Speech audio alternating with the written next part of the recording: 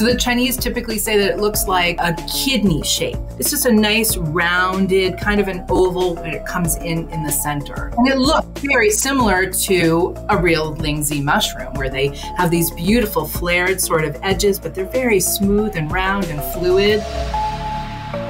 Lingzhi, also known as reishi in Japanese, is a real mushroom with a long history of use in Chinese medicine. These mushrooms are not typically eaten as food, but they are commonly used to create herbal teas, tinctures, and extracts, often called the mushroom of immortality for its health benefits. I'm actually pretty sure I take supplements that have Lingzhi in it. I get like the mushroom coffee, you know what I'm talking about? With the help of Kris Mason, co-owner and jade jewelry designer for the leading supplier of natural jadeite jade in the US, Mason-Kay Jade, we're going to take a look at Lingzhi mushroom carvings in jadeite jade.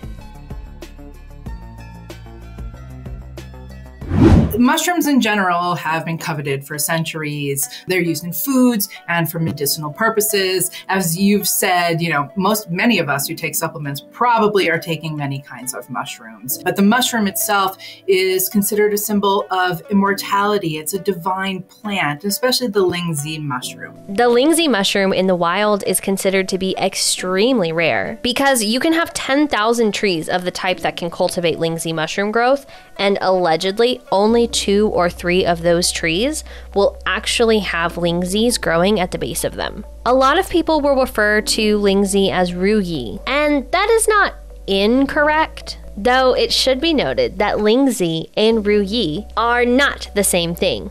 Ruyi is not a mushroom. And the Ruyi was a ceremonial scepter that was used and represents the Buddha and his teachings. And the scepter represents good fortune. It's a scepter, a ceremonial scepter of authority as well. But at the top of this beautiful scepter is the Lingzhi mushroom is represented in many of them, along with sometimes the carvings include flora and fauna and all that type of thing. But often at the top of a Ruyi is a Lingzhi mushroom.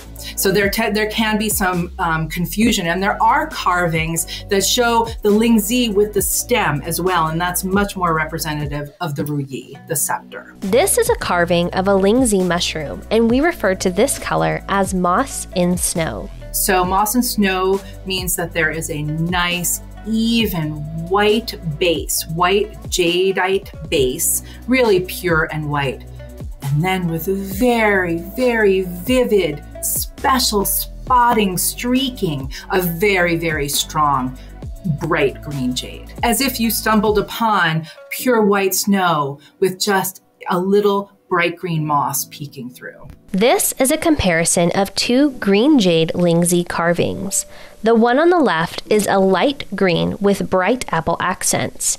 The one on the right is a vivid, saturated green and has the carving of a bat on top of it. Lingzhi has a flow to it. There's a fluidity to the carving. And I have found that the Lingzhi, when it's paired with another symbol, one of the strongest symbols is the bat symbol. When seen together, it symbolizes happiness. It's believed that when the two are seen together and happiness arrives, your heart may be filled with inspiration. That one's got a rooster, which of course is one of the Chinese zodiac symbols. And that's paired with what looks like more like a Lingzhi, a Ruyi, where it has the stem.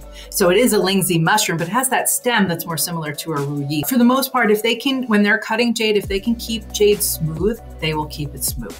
Carvings are created because they are carving away impurities to get to the best part of the jade. So that explains that. Why would they even carve jade? Well, we do want the beautiful art symbols, but we also want to carve away any impurities, any iron staining if we can, any fractures, that type of thing. When shopping for a jade mushroom carving, it's important to shop with a seller that you trust. Make sure that you choose a seller that offers a guarantee that the jade is natural, meaning untreated. Jade always looks better in your hand and on your skin than on any photo.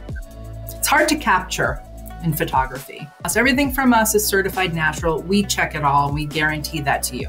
If you're buying somewhere else, just make sure that there's a legitimate certificate involved. There is a lot of treated jade on the market. Unfortunately, we know because we do testing for the jewelry industry and for the public. So we see pieces come in every day. And there are some heartbreaking pieces. We feel terrible. Just be careful out there. Jade can be treated. It's going to be, they want to soak it in acid and they bleach out all the impurities. Then they might paint on a little dye, and then they're going to submerge it in a polymer or resin and into centrifuge, and that will impregnate into any fissures and any holes and cracks and anything that the acid has created, and it fills it all in and it makes it look like a beautiful piece of jade. But it is compromised. It doesn't have the same characteristics as natural jadeite jade. If this video helped you, please like and subscribe, and let me know in the comments what jade symbolism you want to learn more about.